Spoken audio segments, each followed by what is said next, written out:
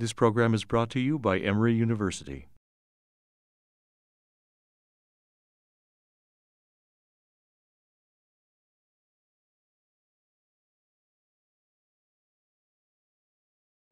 Good morning to Emory Heart and Vascular Grand Rounds. It's a pleasure to introduce our visiting speaker this morning, Jeff Kuvin, and it's really wonderful to welcome Jeff home to Emory, where he graduated from the School of Medicine here 25 years ago.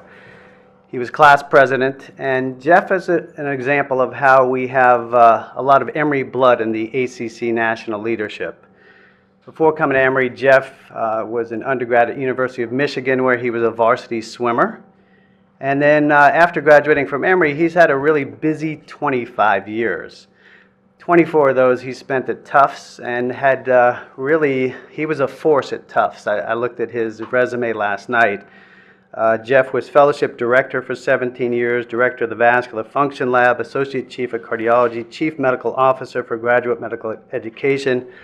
He won numerous teaching awards, had an impressive research career, and as far as national service, Jeff has really contributed significantly to both the American Heart Association and the ACC. He serves presently as the current chair of ACC Annual Scientific Sessions, and then this past year took over as chief of the section of cardiovascular medicine, Dartmouth Hitchcock Medical Center. And Jeff's going to talk to us this morning about redefining cardiovascular education and competency. Thank you for joining us, Jeff. Thanks very much, Larry.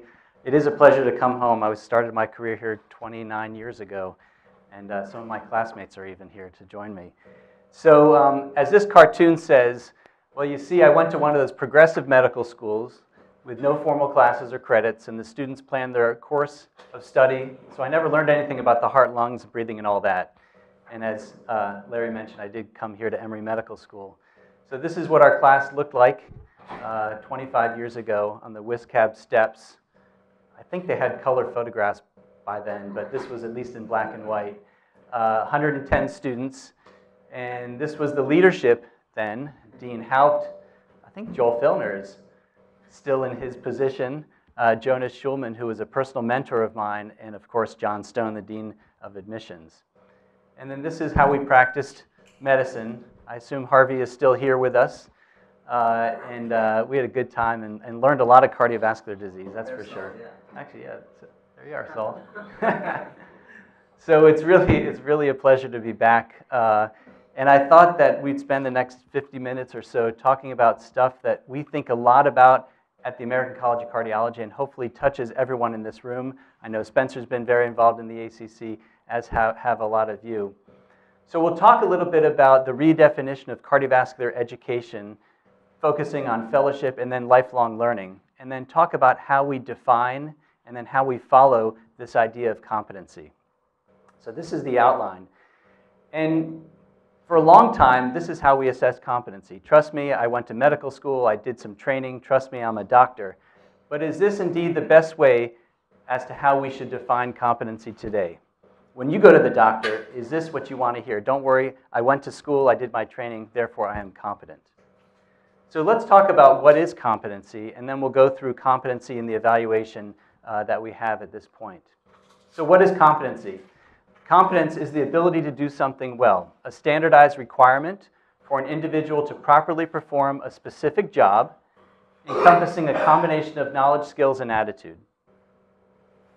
So how do we look about physician competence? Well, if you think about it, it's a very large world of physician competence.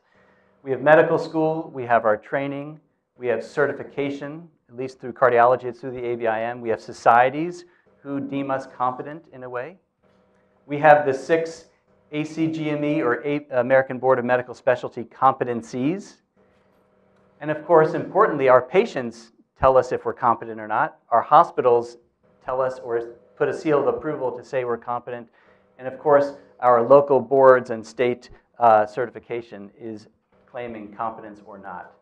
And then, of course, how do we maintain competency over the course of our lifetime? And where should we maintain competency? In everything that we learned in fellowship, or should we concentrate that competency? And that's the stuff I want to go over today. So if you think about what it is in the foundation of clinical competence, first of all, it's what you know. It's what you learned in medical school. It's the facts that you've gathered. And then it's how you interpret or imply this, the knows how.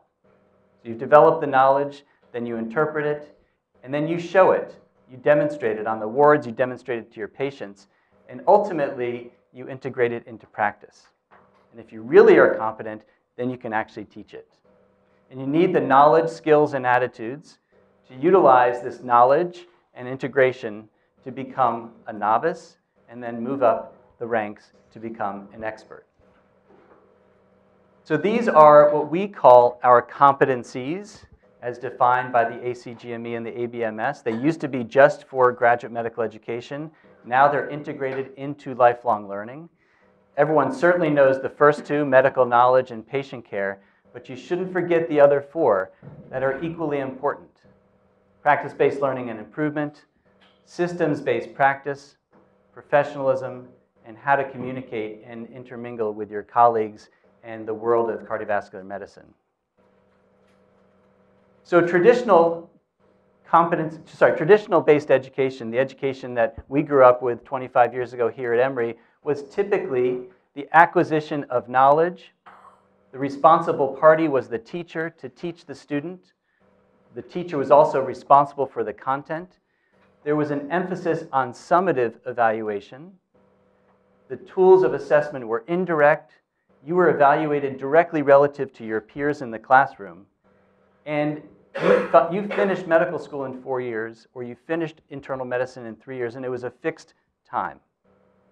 But if you think about what we're moving towards in terms of competency-based education, it's a little bit different. Of course, it's about the acquisition of knowledge, but it's really also about the application of knowledge. The responsible party now is more the learner, and the content is both the teacher as well as the student. There's more of an emphasis on formative evaluation with direct assessment tools. You're assessed relative to objective measures, not necessarily just your peers. And importantly, we shouldn't necessarily say that everyone is competent after X period of time. Some may be competent before, some may need extra training. So we're moving towards a competency-based model for education. So competency in cardiology can be based upon the time spent in training, the number of procedures that one does, examination scores or articles published. This is a bit of an older school model for assessing competency, but it can also differ. It can differ in each individual. It can differ from one training program to another, from one region to another, from one subspecialty to another, and from time to time. What we leave our fellowship training in terms of level of competency may be very different than our level of training 20 or 30 years later. So how does this all begin? We finish medical school, which is fairly time-specific and fairly rudimentary in terms of how we assess and how we share knowledge. But in graduate medical education, it's a bit different. Larry knows this, Robbie Williams knows this. It's different here at Emory versus Dartmouth versus Tufts versus University of California. So becoming a cardiovascular specialist has become quite a complex scheme, if you will. You go through a lot of years, 4 years undergraduate medical school training, super training. By the time you're finished, it's about 16 or so years. Does that mean you're competent to practice independently? When you finish training program, the most important document that is signed by the training director says that you are competent to practice cardiovascular medicine independently. What does that mean? Well, this is the complexity of where we are in cardiovascular training today. For those fellows, you understand, obviously, you can choose either general cardiology or a subspecialization. But how do you develop competency in every single one of these areas? At the end of training, 4, 5, 6, or 7 years, are you competent to do every single thing that's on this map? Your patients may think you are. The Board of Registration in Medicine may think you are. But truly, are you, and do you need to, or should you continue to think or practice as if you're competent in all of these areas? So a traditional assessment of competency, in my world, when I learned, and in many folks who are sitting here, was you see one, you do one, you teach one, you're competent. And our typical tools were based on how long you were training, what the evaluations said about you, there were some requirements, national as well as local, and we put a lot of emphasis on how many procedures you did. If you did 150 echoes, you were competent. If you did 10 cardioversions, you were considered competent. So how have we changed that paradigm in graduate medical education, and are we there yet to assess competency in GME? And I'll first focus on GME, and then I'll move towards lifelong learning. So about 5 years ago, we thought, we thought about the idea of putting an examination across the United States into fellowship training. We know there are in-training examinations in medicine and others. Is that a reasonable way to assess competency, at least sitting down and taking an examination? So we developed the American College of Cardiology in-training examination. And this was meant to be a competency-based assessment, not only thinking about your knowledge or its application to patient care, but the other competencies as well. And then for the fellowship training director to utilize this as a tool along with their typical tools of evaluations, peer review, observations, etc. How many of the fellows in the room have taken the in-training examination? Last week or 2 weeks ago? Great. So it's pretty much in every program, over 90% of programs are utilizing it. And we developed the ACC in-training examination really to prepare fellows in training for the board examination. So this will look familiar to you. These are the content areas within the ABIM examination. Realizing that this is a multiple choice examination, it's not the only way to assess competency, but perhaps a way for the program director and the learner to understand, are they evolving in terms of their medical knowledge? And so as you can see here, first year, second year, and third year fellows, there's a stepwise progression. These are means plus or minus standard deviations. Stepwise progression in their knowledge in the individual content areas. So it seemed like at least we were getting a sense from first year to third year, the level of knowledge in these 6 competencies was evolving. And again, if you look at it more schematically, first year's in blue, second year's in red, third year's in yellow, and these are a bit older data published in 15, that again, there's a stepwise progression. Thankfully, that first year fellows know a little bit less than second years, then a little bit less than third years. And importantly, this past year, we published that indeed the score on the test, for the fellows here, is somewhat predictive of your score on your cardiology ABIM evaluation. So don't take the FIT in-training examination lightly, but it does somewhat predict your overall score on the ABIM certification, so much that if you do reasonably well on the ACC in-training evaluation, you have over a 90% chance of passing the ABIM examination after fellowship. So somewhat of a predictive tool, but again, more importantly, a way for training programs to evaluate at least medical knowledge competency as the program is evolving. And what we did in this examination was we actually gave the fellows and the training director feedback. So you haven't gotten it yet, the fellows in the room, but you will get feedback on the questions you missed. So importantly, you will understand that of the 18 questions in arrhythmia, you missed a question on the indications for permanent pacing, CRT, and ICD placement. And the answer was focused on ventricular fibrillation. We can't give the questions out. Obviously, these are secure questions, but we can give you feedback and your program feedback in terms of perhaps areas that are knowledge gaps. So the in-training examination, I think, has helped somewhat to evaluate levels of competency and hopefully increasing levels of competency as one increases their years in fellowship training. But there are other tools that I want to point out in GME that have really helped assess levels of competency and understanding that not all learners learn at the same pace, and perhaps fellowship training could be lengthened or shortened for certain students. And we're going to focus on these 3 items. Reporting milestones, which are not unique to cardiology, but actually are throughout graduate medical education. The new core cardiovascular training statements, COCATs, and our curricular milestones, which you may not be familiar with, but are really becoming the cornerstone of fellow competency levels. So this all started back in around 2012 or so, when Tom Naska, the head of graduate medical education across the country, wanted to redefine how we assess competency. And his goal was actually fairly simple, and I put this in quotes because it's obviously not simple. But they wanted to create a system of physician education that can rapidly adapt to new knowledge, technology, and capabilities and be responsive to the public's needs. And this was really the first time that the ACGME said, you know what, the public is really demanding that we assess competency in a different way throughout graduate medical education.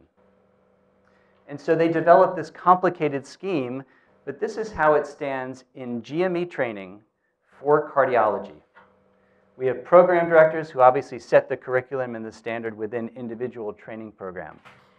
We have updated guidelines called COCATs that tell program directors what is needed in a fellowship training program. And of course, we have the ABIM and the ACGME also giving us sort of some boundaries as well. You have your hospital-based GME training program. We'll talk about the curricular milestones, which are brand new, and then later we'll talk about reporting milestones. So what are these curricular milestones and how do they incorporate into our COCATs? So COCATs 4, the fourth rendition of the core cardiovascular training statement, which is developed by the ACC really with leaders within cardiovascular training programs, was published 2 years ago. And if you haven't taken a look at it, it's changed quite a bit, and it really is the dictionary as to how to train a cardiovascular specialist these days. The differences between previous renditions, COCATs 3 and COCATs 4, are that in COCATs 4, they really embrace the 6 ACGME competencies, much more than before, especially the 4 lesser-known competencies. There's an emphasis on ambulatory, preventive, longitudinal, and team-based care, transitions of care, chronic disease management, and such. So things that have evolved over the last couple of years. They added critical care cardiology training and multimodality training in imaging. They talked about different formats and to how trainees can engage in research and scholarly activity. No longer is it you have to publish X number of papers, but how to engage trainees early. It contains clearer definitions in terms of levels of training. In fact, most of which only includes levels 1 and 2. It's rare to achieve level 3 in a standard 3-year training program.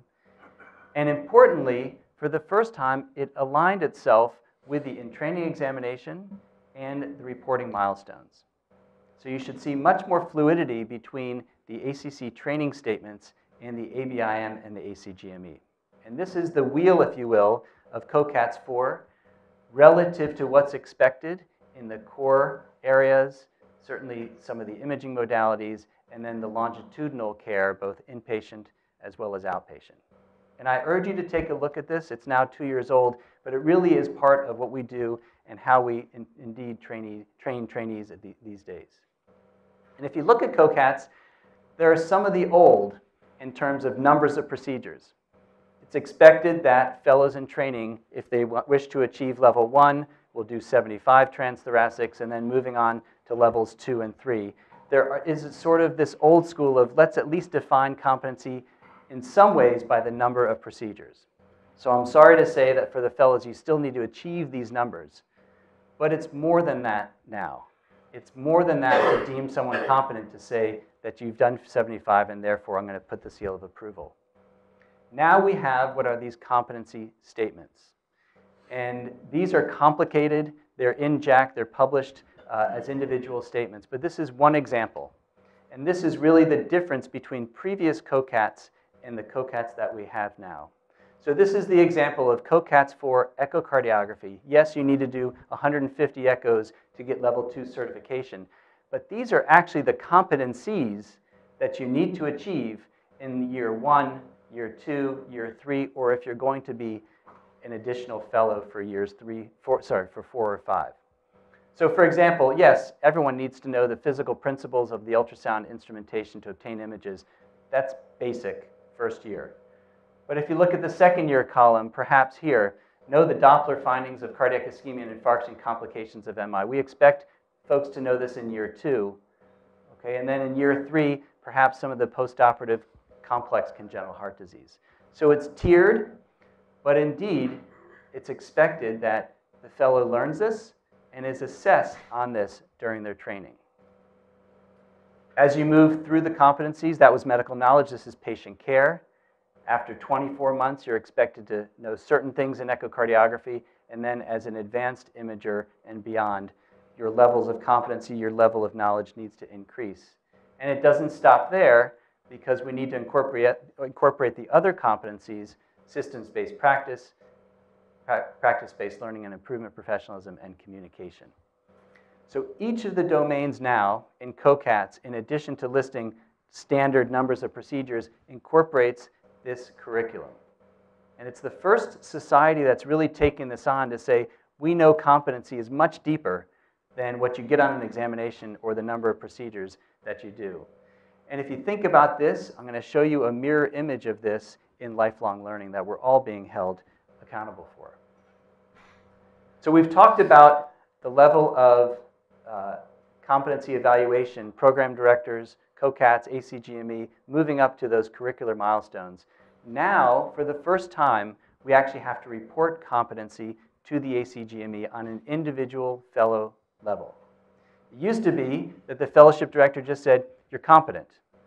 As a group, now we actually have to show to the ACGME that you are moving up the level of competency as you go through your first, second, third, and fourth year of cardiovascular training. You at least need to be competent. That's the floor. The ceiling is much higher, but you at least need to be competent in the eyes of the fellowship program director, understanding those curricular needs. So how does this work? Well, you have trainees, you have our faculty and program directors and others that are looking at the trainee, either directly or indirectly, getting feedback from a variety of people, including 360s. And then Larry and Robbie and other folks in the program actually fill out this complex system. There are 23 competency statements that are for each fellow, but focusing on medical knowledge and all the other competencies and scaling it. And the idea is that the competency committee meets about each individual fellow, reports these milestones twice a year, and you need to show progression over the course of a year and over the course of training to the ACGME. Understanding that, again, it's not necessarily true that everyone's going to finish training at 3 or 4 years. Competency varies, and the evaluation of competency should show that. If the average learner at Emory Cardiology finishes in 4 years, there may be other types of learners as well. Those who establish competency earlier, those who are perhaps a little bit slower, and then perhaps some that need some remediation over the course of weeks or months. But this is now what's expected, and the ACGME wants this feedback twice a year. And these are what are called the reporting milestones. Any questions about GME and competency evaluation in GME? It's far different than what we grew up with, and I think it's still an evolution, but there are now some hardcore training tools, including the training examination, as well as these competency statements that we're all being held accountable for. Yes? Can somebody finish his fellowship sooner than? You can. You can. And I'm going to show you some examples of this. So let's move on to lifelong learning, and you're going to see a lot of similarities in terms of how we assess competency in lifelong learning, meaning after fellowship training. So it's complicated, right? Instead of the ACGME and your fellowship training director, we have other ways of assessing competency and other boards and other governing bodies, if you will. And it gets quite complicated in terms of the rules and regulations for how to assess ongoing competency, how frequently should you do it, and who should be assessing your competency. So the rite of passage, if you will, after fellowship is to achieve certification. And that certification is outside the hands of fellowship, outside the hands of the American College of Cardiology, and is in the hands at the present time of the American Board of Medicine. As you know, cardiovascular certification is there to enhance the quality of healthcare by certifying both medicine as well as subspecialists to demonstrate knowledge, skills, and attitude. So they're a certifying organization. Certification does not confer the privilege to practice medicine. Your privilege is given to you by your hospital and your state. But most hospitals and state require that the ABIM certify you. And again, the examination is the certification process, at least as it stands now, after you complete training. So the ABIM administers the certification process by saying, there are certain requirements that you have fulfilled. You're assessing professional credentials of the candidates. You're ensuring clinical competence. And as you know, you sit for at least initially a 1.5-day examination. There are also subspecialty examinations. It's not over just after general cardiology. There are exams in EP, interventional, heart failure, now adult congenital heart disease. You have to show certification in internal medicine, and you have to maintain certification in cardiovascular medicine for the subspecialties. And as you know, it's not just the ABIM who certifies individuals. Now the societies have gotten into this, certainly for areas such as imaging and vascular that are not necessarily part of the ABIM subspecialty examination. So again, a rite of passage, we've been there, the fellows will get there. This scheme, the content areas and the percentages are identical to what I showed you in the in-training examination. They haven't necessarily changed, although there are some ideas that perhaps they might a little bit. But the relative percentages, the examination as it sits now is in 4 multiple choice question sessions, each 60 minutes long. And then, as you know, there are newer ways to assess imaging, whether it's cath imaging, MR, CT, multimodality, and it's quite a complex grid that one needs to go through. It's not answering just one single question. And this portion is on day 2. But overall, the bar is set, I would say, reasonably low. If you look across the ABIM evaluations, both in cardiovascular disease as well as its subspecialties, they're actually a little bit, the scores are a little bit higher than you will see in internal medicine and in other domains within the ABIM. So these are data from 2016 working backwards. General cardiovascular disease, 93% pass rate for first-time takers. It's pretty good. And then if you look in some of the subspecialty areas, perhaps a little bit less, with EP being the hardest test, at least across the board. So that's the certification examination. Again, a rite of passage taken a couple of weeks to months after the GME program is finished. One typically needs that to become a staff member, and one typically needs that to get certification or the ability to practice within your hospital or your section. But more importantly, how do we maintain the tools? How do we maintain competency the day you finish that evaluation, that examination? Is that competency need to be evaluated the same way at 5 years, 10 years, 20 years, or 30 years, perhaps, or particularly if your practice patterns have changed? The traditional tools of assessing competency over time have been your state licensure every year or 2. I don't know how it is in Georgia. Your hospital reappointment, they look at how you've been doing, the evaluations, your patient feedback, et cetera. There are quality metrics, whether you're in the cath lab EP or in other areas. Your assessment by your supervisor. Sometimes societies get involved in terms of assessing your competency over time. And of course, we'll talk about maintenance of competency or maintenance of certification, traditionally brought forth by the American Board of Internal Medicine. But it's not necessarily true that just because you attained competency that you are maintaining competency. And this has become a very volatile issue over the past couple of years, and something I'd like to address and think about how we can move forward in terms of constantly thinking about maintenance of certification or competency. And I think the public is demanding it.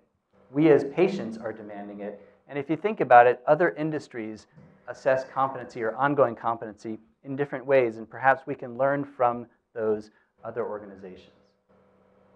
So the typical and the traditional way of assessing competency over time, over one's lifetime, has been built by the American Board of Internal Medicine. And when they built this, it evolved, but it evolved into 4 parts. First part was making sure that you maintained your professional standing in your local area, in your state, in your hospital. There was a big emphasis on self-evaluation of medical knowledge. There was part 3, which was a cognitive expertise and secure examination to make sure that in a setting, a closed book setting, you actually could indeed pass an evaluation. And then part 4 evolved numerous years ago, which was a self-evaluation process, which actually is on hiatus right now, but was a way to come back to your local practice and even integrate your patients and other quality metrics to see how you're doing in your own practice. And as you know, this has evolved over time. So before 1990, for those who took the ABIM certification, there was a grandfather era. You didn't have to recertify. Once you passed after training, you were done. And perhaps some folks in the room were considered grandfathers in this respect. From 1990 to 2006, they evolved into a recertification process, saying for those who actually established their certification after 1990, there was every 10 years going to be an examination, a closed book examination in a setting just like the first examination to reassess your competency, if you will. And then in 2006, they said, you know what, in addition to the 10-year examination, we want to have continuous evaluations going on every year or every 2 years, called maintenance of certification.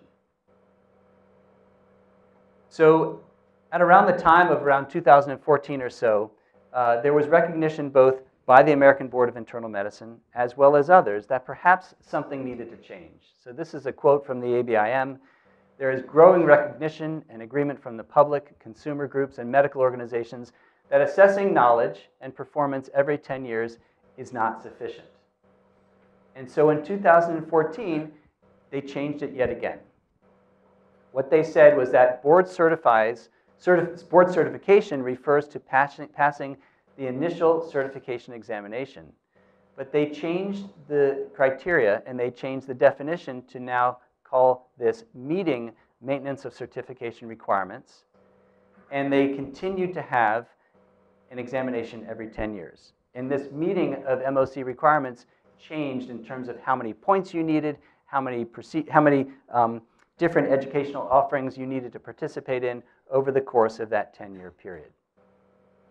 But this sparked a huge debate in the literature and everywhere in terms of what actually did certification mean? Was this 10-year process worth it? It costs a lot of money. And how do we actually assess and deem someone competent? And as you know, Paul Terstein and others actually decided to go against the ABIM. No one had ever said, actually, what are you doing and how is this actually helping patient care? The public demands more of an overt way to assess competency.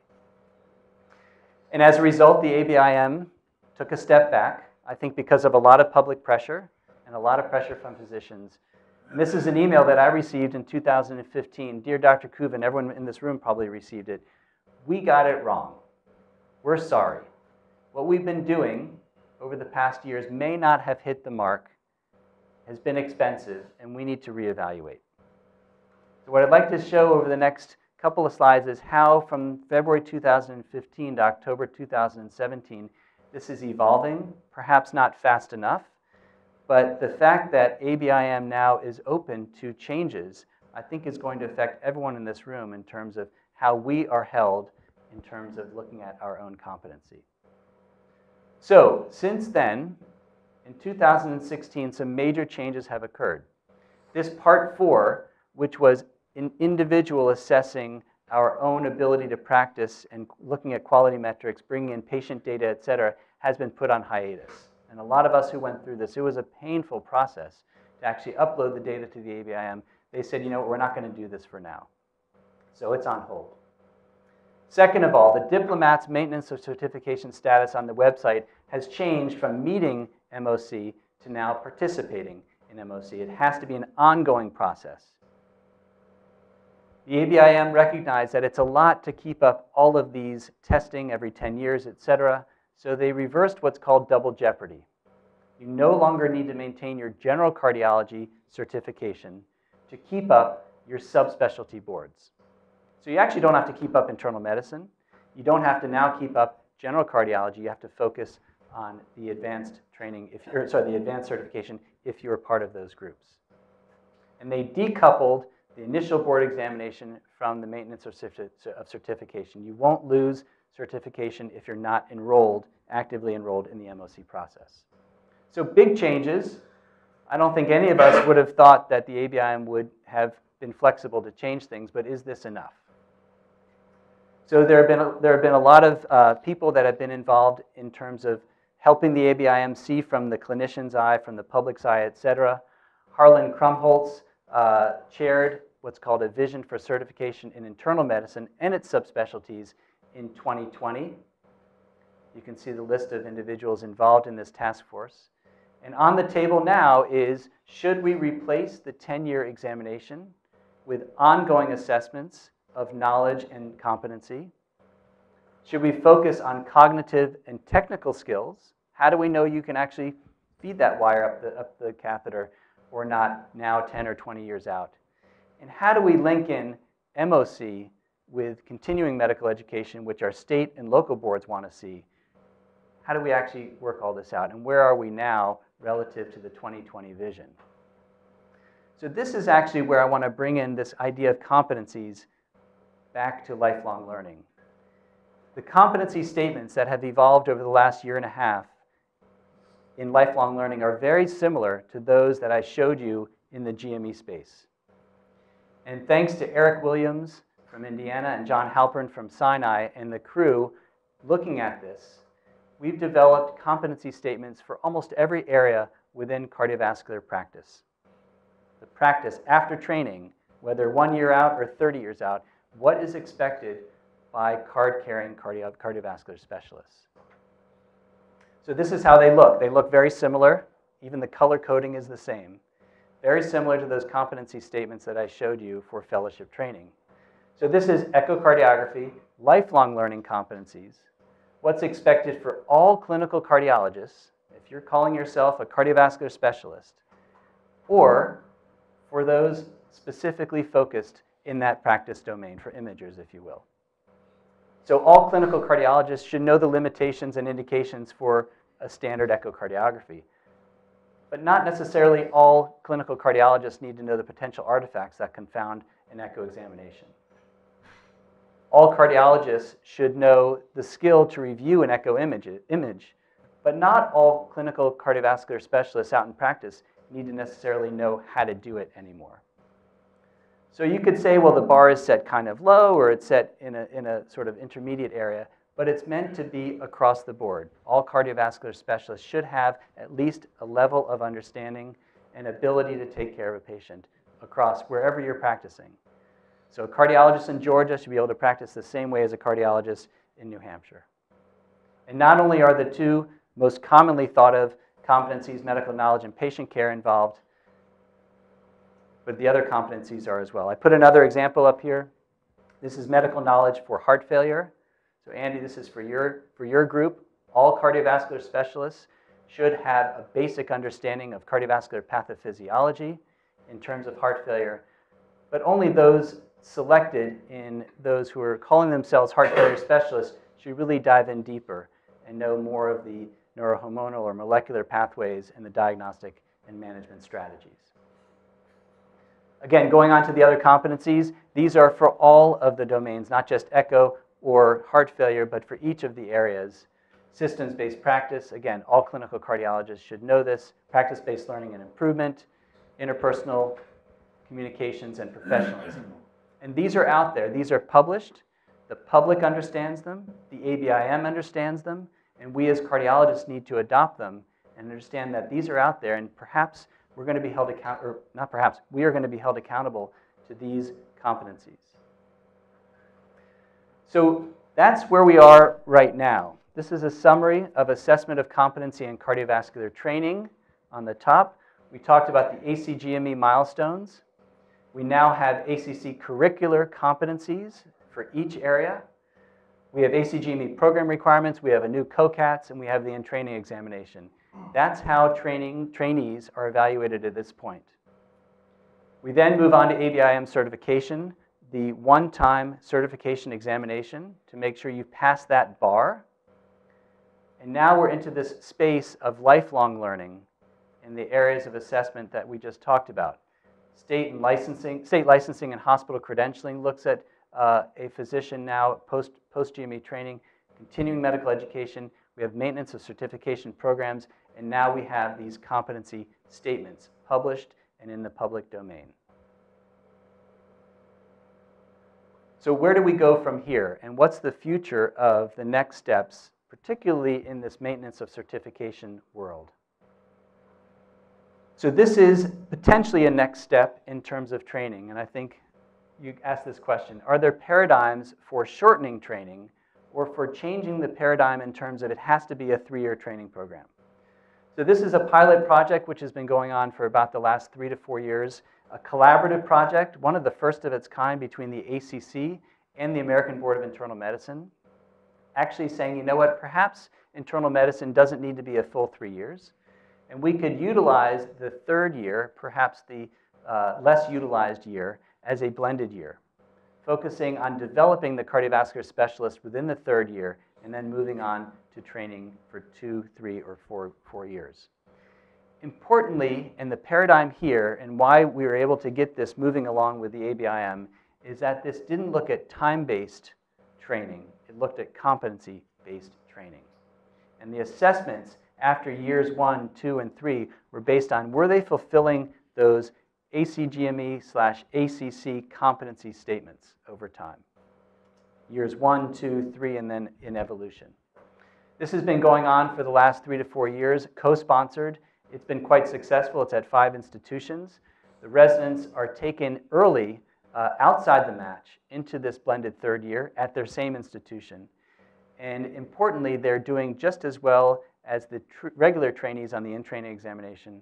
What we don't know is how they're going to do on the American Board of Internal Medicine training and how they're going to do later on.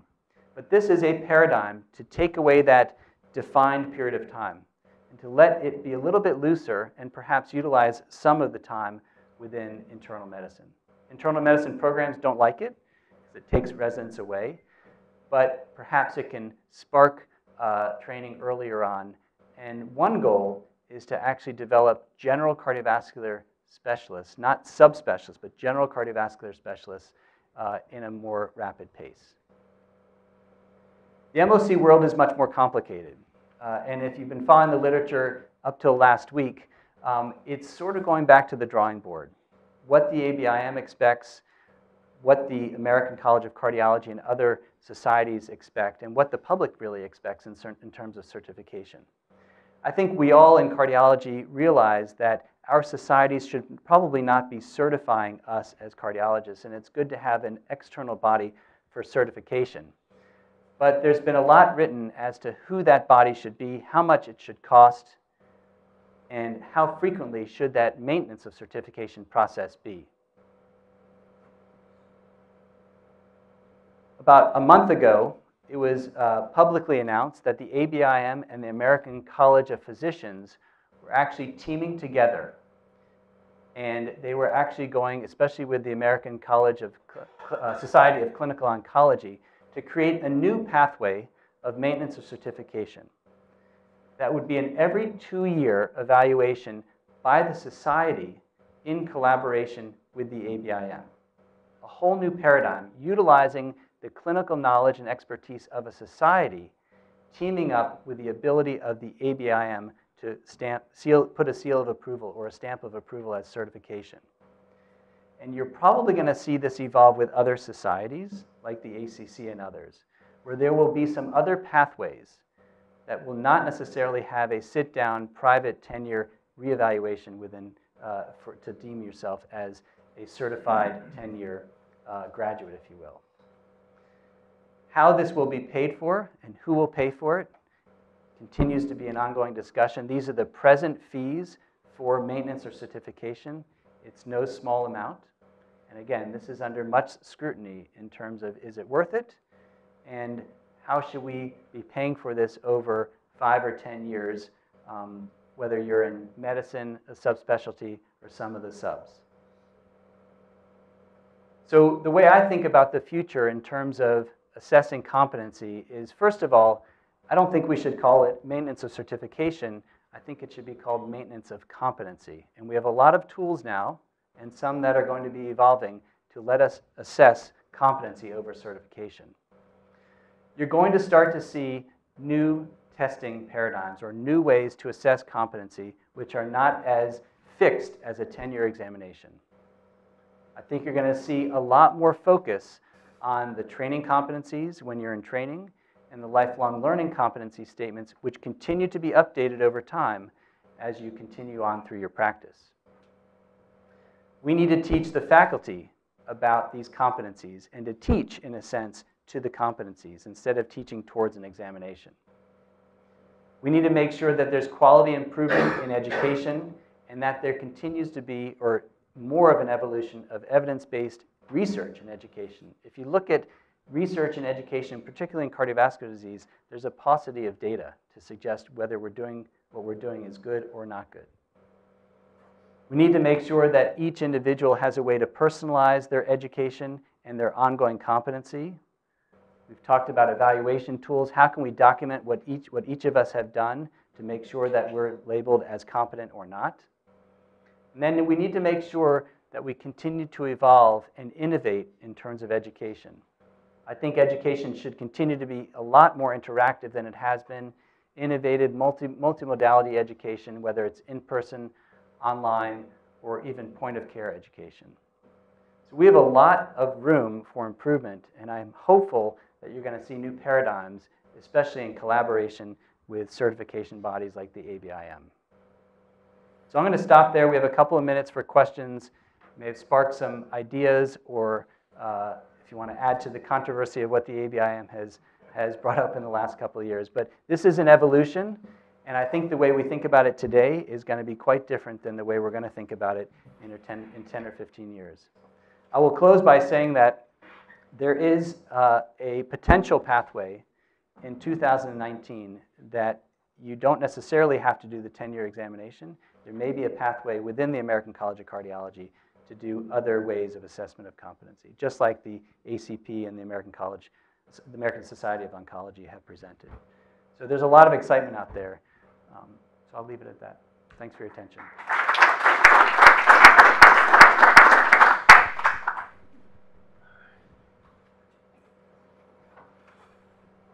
All right, thanks very much, Jeff. Any questions, comments? Robbie? Jeff, thanks. Robbie Williams. I first wanted to, for shedding or showing a spotlight on the complexity of the program director's job and the indispensability of the program director to the institution at large.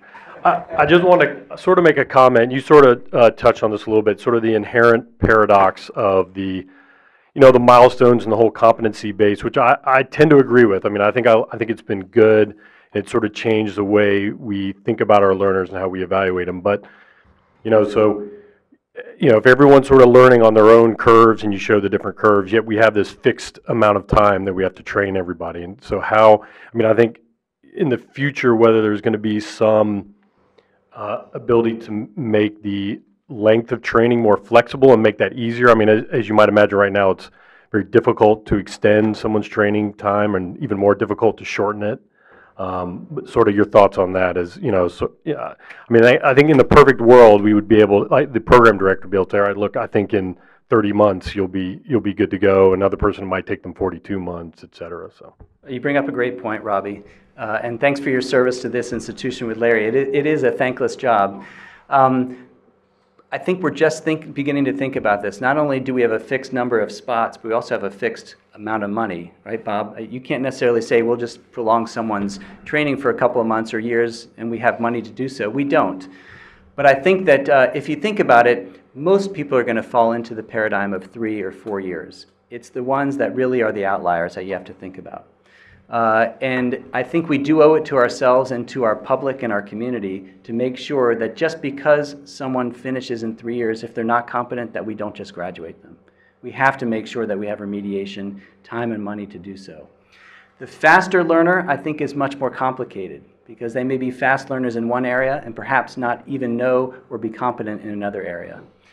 So I think it's an evolution. I don't think we're ready to say that it's up to you as a training director to say, okay, whenever you want, you can graduate or not graduate. But we got to start thinking that way because it's much more about what people know than how long it takes them to get there. And I think we've already graduated from the idea that maybe there are certain numbers of procedures, but it's not just based on numbers. It's got to be more than that.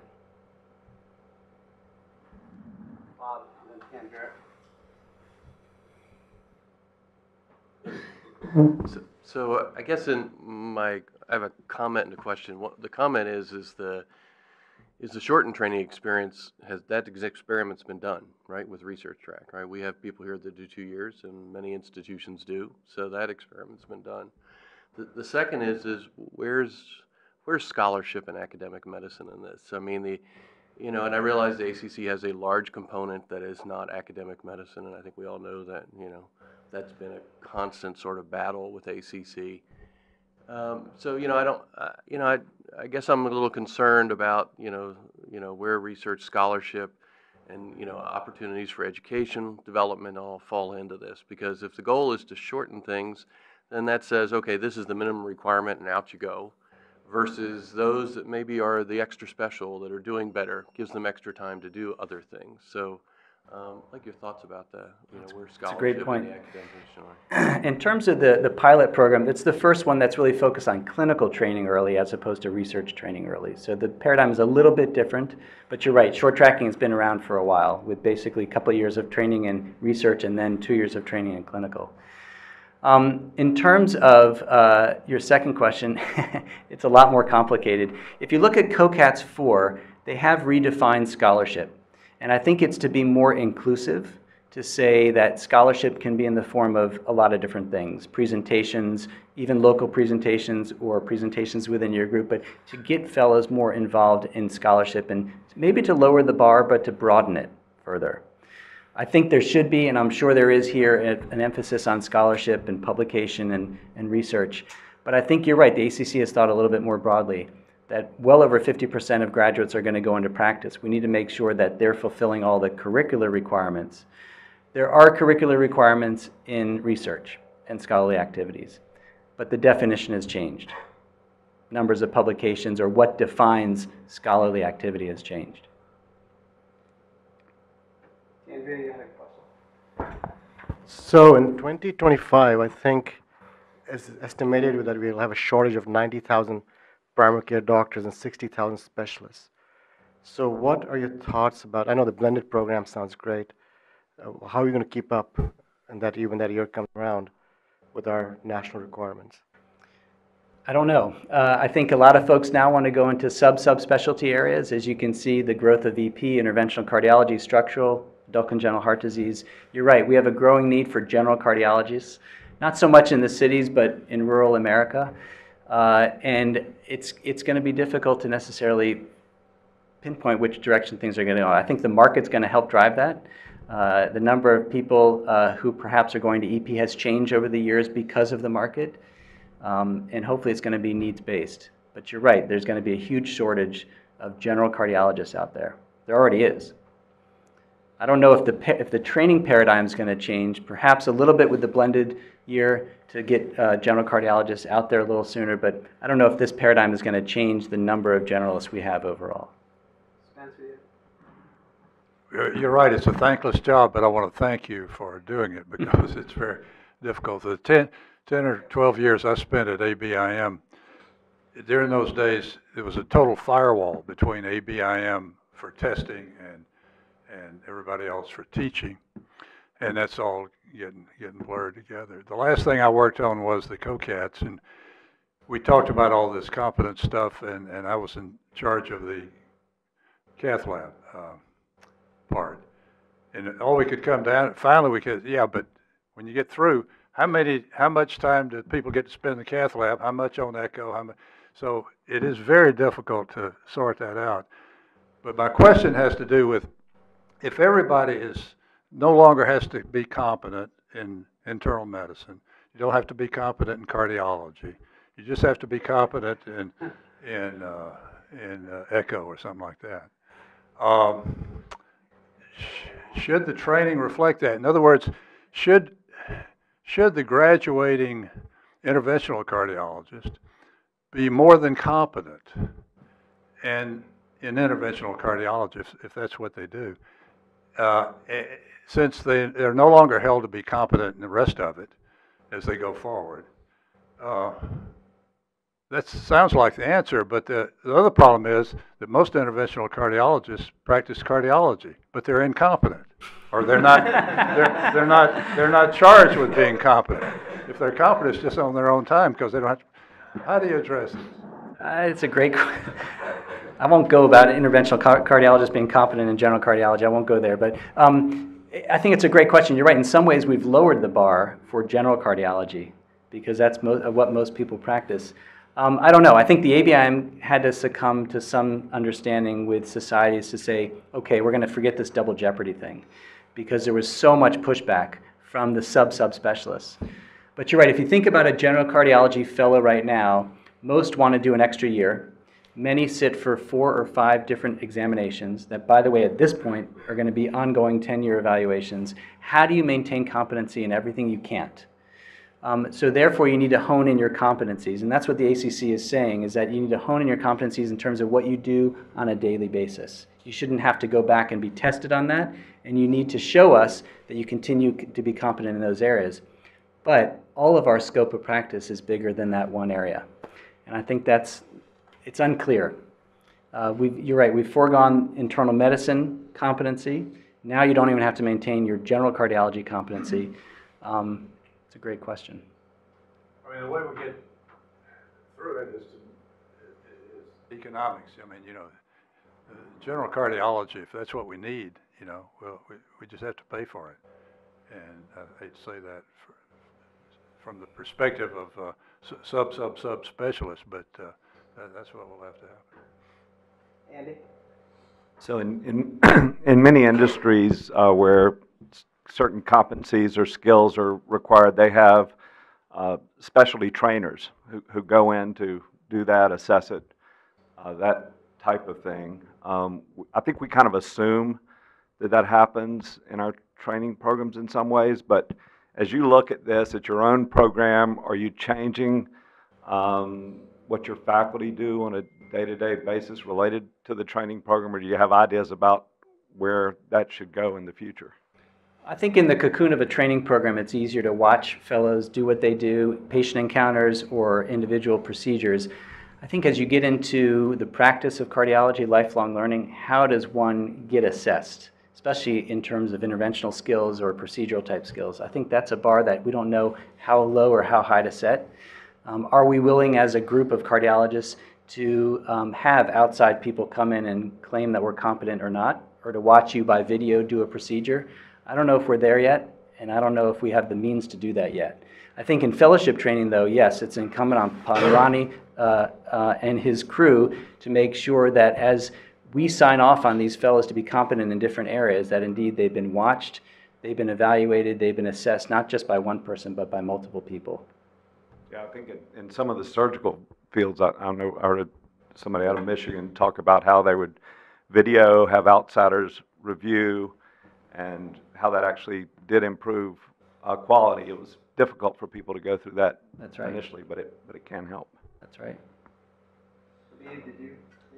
Yeah, just a quick question. Again, thank you for your leadership, and this is a great example of how really a grassroots effort by yourself and Paul Tierstein and others have resulted in really a change that many thought was improbable. So my question is, are we sharing notes and comparing notes with, say, the British or the Canadians or other Europeans in terms of this training process? Having gone to medical school in the United Kingdom, I know that their training process has completely evolved. And are we interacting with them and learning from some of their thoughts? I think there is some cross-training, if you will, between international folks. I think within the United States, there's been such a variety of training across the region here. We don't even have our collective stuff together. So that was first thing, is to make sure that we could, as a group of training programs, 140 or so training programs across the United States, coalesce with ABIM, ACGME, ACC, and others to actually make a standardized training paradigm with competency statements. I think the next step, yes, is to reach out into other areas and to say, how do we differ or compare? I think that we could probably learn a lot from where you trained, and vice versa. I think in terms of the United States, the ACC has taken the lead in terms of diving deep into this idea of what is competency. I don't think any other organization has done this. Others will follow. But really, we're the ones who know, I think, what competency is in our individual areas, and therefore we need to set that stage, publish it, and hold us accountable. I'm sure the public's going to hold us accountable too. Great. Thank you very much. It was really an excellent grand round. Thanks, Larry. The preceding program is copyrighted by Emory University.